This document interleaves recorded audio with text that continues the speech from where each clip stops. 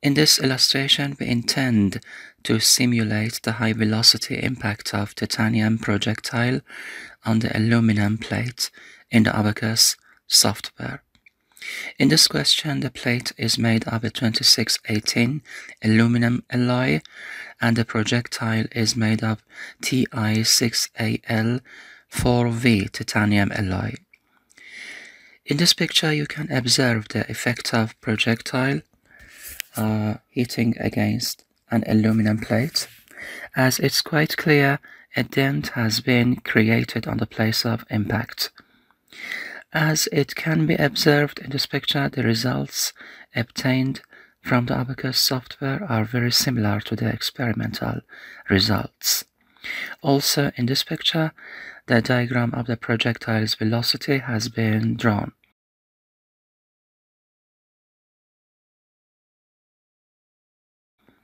Actually, we intend to simulate this article in the Abaqus software.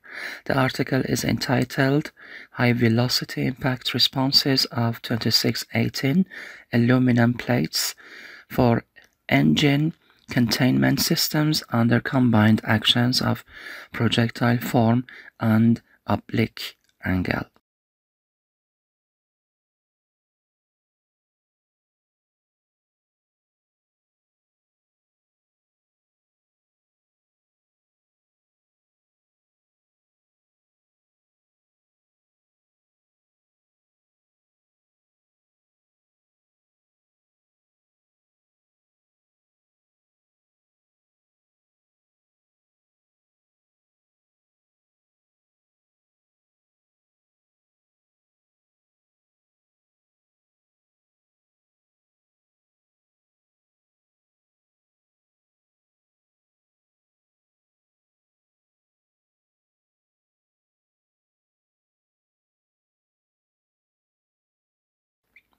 In this picture, you can observe the geometric shape of plate, and in this one, the geometric shape of projectile.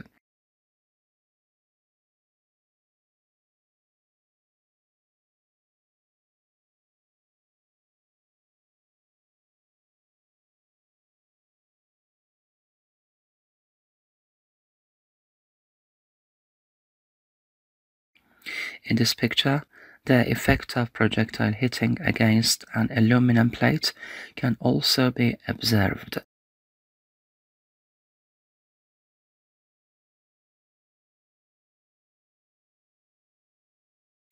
I will enter the Abaqus software for simulation. I will click on Create Part. I intend to create a geometric shape of plate. From here, I will select 3D, Deformable, Solid, and Extrusion.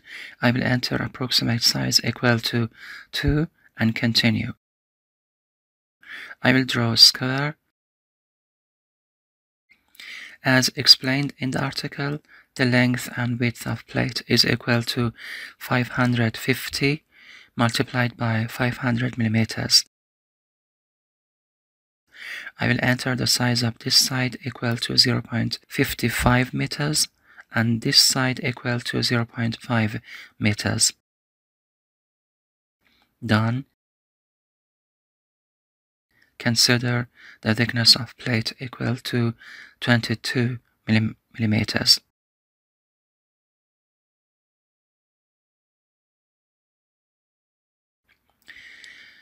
In the next step, I will click on Create Part. I intend to create a geometric shape of projectile. I will enter approximate size equal to 1 and continue. Here I will select titanium material and OK. I'll click on Assign Section, select Plate, Done, assign the aluminum section to it and OK. I'll click on Assign Section, select Projectile, Done, and assign a titanium section to it. Actually, the projectile is made of titanium and the plate is made of aluminum. I will enter Assembly Module, click on Create Instance, enter both parts of plate and projectile into the Assembly section and OK. here select dynamic explicit and continue. I'll enter time period equal to 6 milliseconds and OK.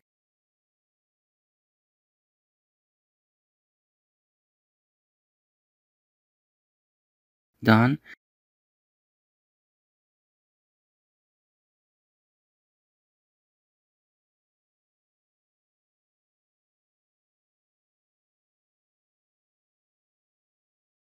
As explained in the article, we consider 22 elements for a thickness of 22 millimeters.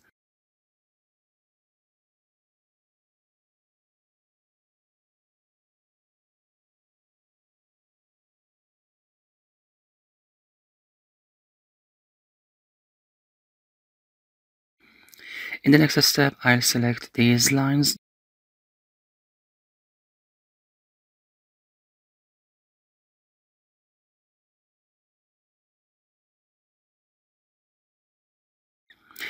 In the next step, I'll click on Assign Element Type, select Projectile, done. First, I will put Element Library on Explicit.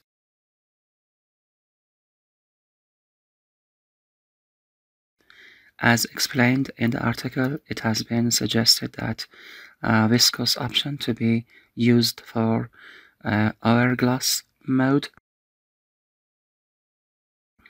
And so here we will use viscose option and OK.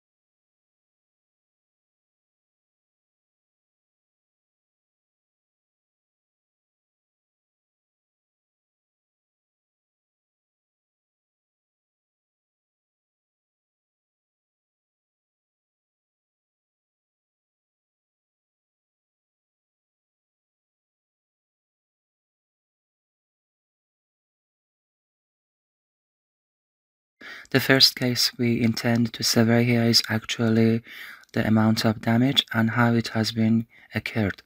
As you observe in this laboratory example, a dent has been created due to the impact of the projectile on the plate, and this dent can be clearly observed on the model.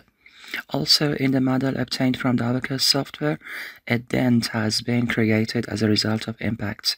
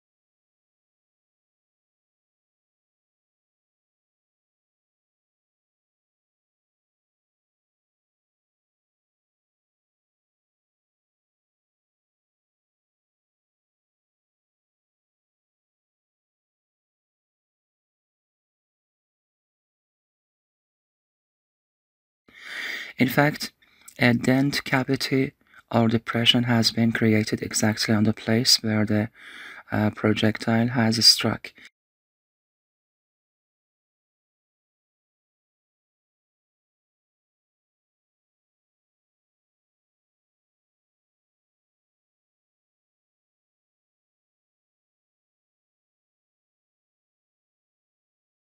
We want to discuss here is the next case we want to discuss here is the kind of damage.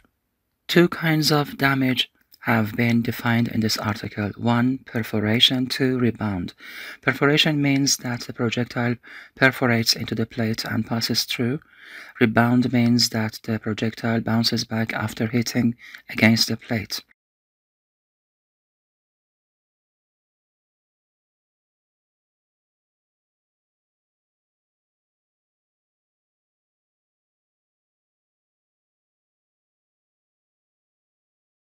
As you observe, the results obtained from the Abaqus software are of rebound kind, meaning that the projectile starts bouncing back after hitting the plate.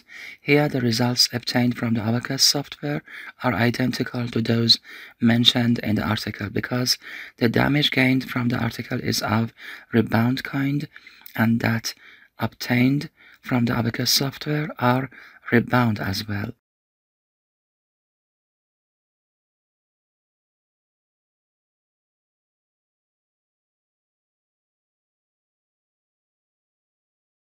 So here, two cases were surveyed. One was the type of damage, that is rebound in this question. The second case was related to the place on plate where it has been damaged.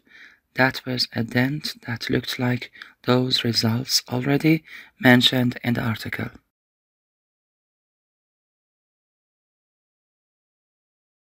The next point we want to discuss here is the residual velocity of projectile.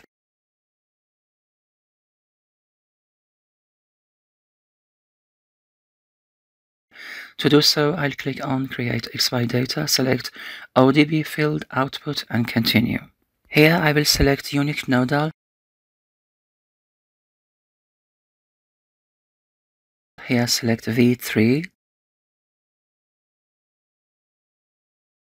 Then this node and click on Save.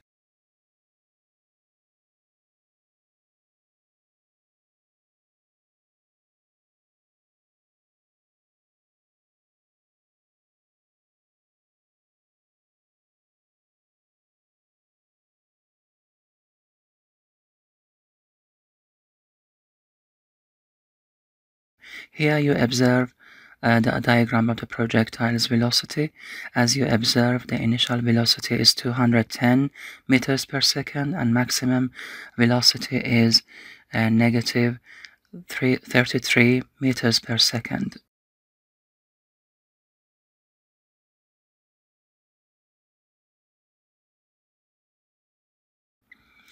As you observe in the article, the residual velocity obtained from the article is equal to negative 30 meters per second, and residual velocity obtained from the Abaqus software is about negative 21, negative 33 meters per second.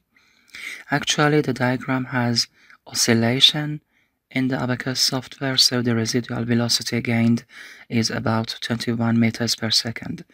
Here, the results obtained from the Abaqus software are close to those mentioned in the article, and this indicates that the residual velocity obtained from the article is 30 meters per second, while that obtained from the Abaqus software is about 20 meters per second.